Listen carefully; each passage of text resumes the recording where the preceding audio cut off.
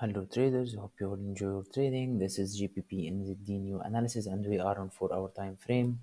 We have a very simple pattern here. We have this inverted head and shoulders as we see, left shoulder, head, and we are waiting for this right shoulder.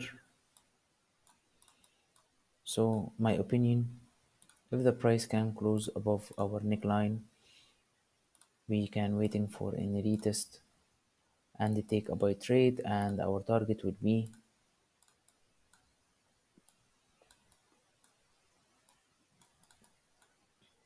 if we try to measure it. So our target will be 1.96500.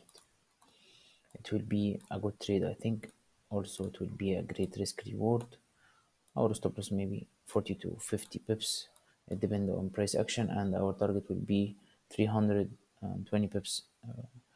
So it will be a great risk reward 1 to 7.2.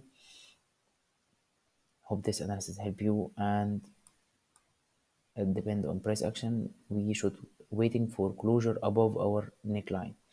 Trade safe and have a nice day.